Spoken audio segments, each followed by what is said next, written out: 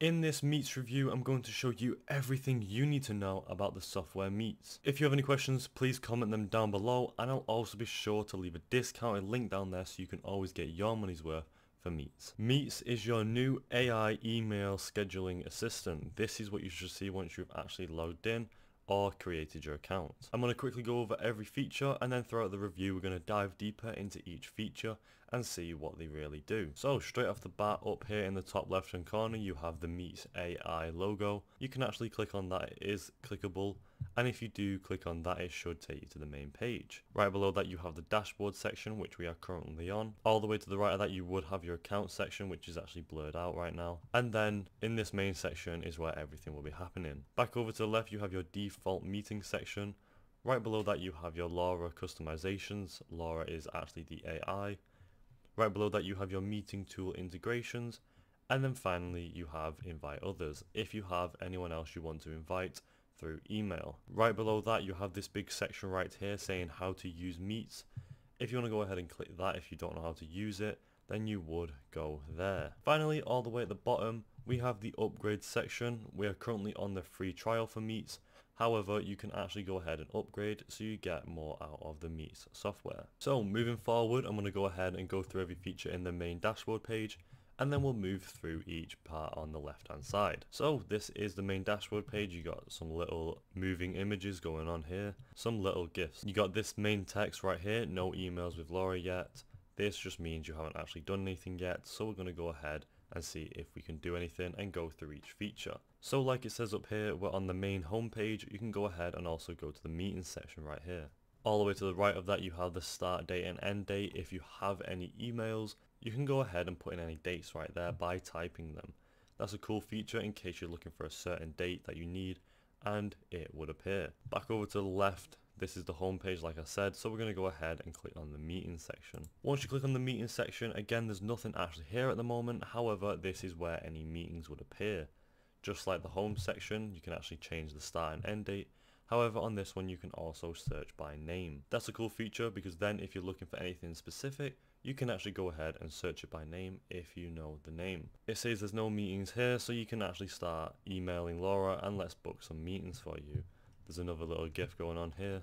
So let's go ahead and move through the features. Back all the way to the left, this says the default meeting section. If you go ahead and click on that, it should take you to this. Now this is actually the meeting section that you would set up. So right here you can select your time format, whether it's 24 hours AM/PM.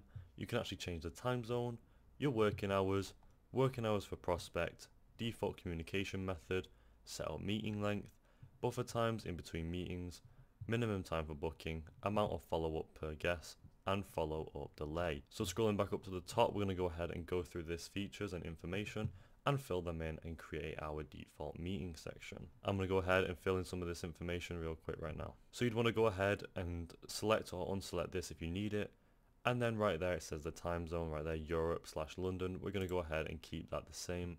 However, you can change this to tons and tons of different time zones. Right below that you have your working hours. This is the meeting hours that you would want. You can go ahead and unselect any days that you wish from Monday, Tuesday, Wednesday, Thursday, Friday, or Saturday and Sunday. So there you go, we've got Monday, Tuesday, Wednesday, Thursday, Friday on right now. Let's just take Friday off just for the sake of showing the feature. And then you can see the days are down here. You can go ahead and select any of these options right here to change the times from 9 AM to 4 PM if you wish. We're going to go ahead and just change one of these just to show one of the features. Let's say on Tuesday it starts at 7 AM instead of 9 AM. Moving on to the next section, working hours for a prospect. You can go ahead and you can't actually change this right now. It does say it's locked, so we're going to leave that for now. Default communication method next. You can actually go ahead and change the default communication method. Right now there's only 3 to choose from, so you'd either pick Zoom, Google Meet, or even a phone call. We're going to go ahead and just pick Zoom. And once you've actually picked Zoom, it should say whether you can actually integrate it, or you can even integrate Teams or a phone call. Because we're not on that section yet, I'm going to go back and actually just leave it on Google Meet as the default. Next we've got setting up meeting length. It's right now at 30 minutes. You can go ahead and change that to whatever you want. And then the buffer times is locked. Minimum time for booking, you can also change that. And then amount of follow-ups per guest, these two are locked down here. All the way to the left, moving back onto this section, you can actually change customizations. However, this is an upgraded version. It says available for premium, so you can't actually do this if you are on the free trial like me. However, if you are upgraded, you can actually rename your assistant's email, default meeting title, default meeting subscription, and even an email signature from the AI. Moving all back away to the left, you can actually see that we're back on this section right now, which is where you can actually go ahead and integrate any terms of meeting tools that you wish. Currently Google Meet is the default. However, if you wanted to integrate Zoom, you could go ahead and just click this button right here and click integrate. Same with Teams and same with a phone call. However, this just says connect. To the right of that, it does just give you Google Meet instructions, and you can actually go ahead and disconnect that if you wish and you don't want to use Google Meet. There's a little instructions down here if you want to look through them and if you need any help. So once you click integrate Zoom, it should just go ahead and take you to the Zoom page. This is just where you'd go ahead and input your Zoom email and password and link it with Meetz just like that.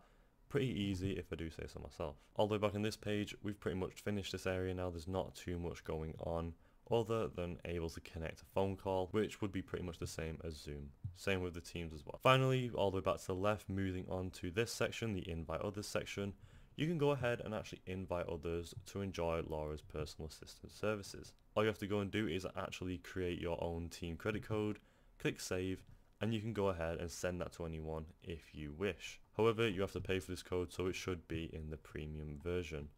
Again, there's not really much going on here. There's just a little image, a little bit of text, and then just the code bit in the middle. Finally, how to use Meetz. If you go ahead and click on that, it should take you to the Meetz Help Center. This is good for the software in case no one actually knows what to do, so you can go ahead and just learn it easily by here. Pretty simplistic page, pretty easy to learn overall. Finally, the upgrade section is all the way down at the bottom, and that is pretty self-explanatory. You can go ahead and just click upgrade if you wish. And there you go, that is it for the Meetz review. Overall, it is a great AI software and really well developed. The software page itself is really simplistic and really easy. A few features I liked is how you can actually develop your default meeting section. You can go ahead and just have a default section for each, so you don't have to go ahead and customize everything each time you have the AI assistant send something out for you. Overall, the AI looks pretty well generated and pretty well integrated, and I also like how you can actually integrate different types of calls like Zoom and Teams. Would I recommend this to anyone? Yes, I would. I would recommend it to anyone who's trying to run a business on the side and they don't actually have much time to do much themselves. I'd also recommend it to a team full of people, since you can actually have a team code, which is a pretty useful feature. Overall, I think it's a great software. Thanks for watching. I'll see you next time.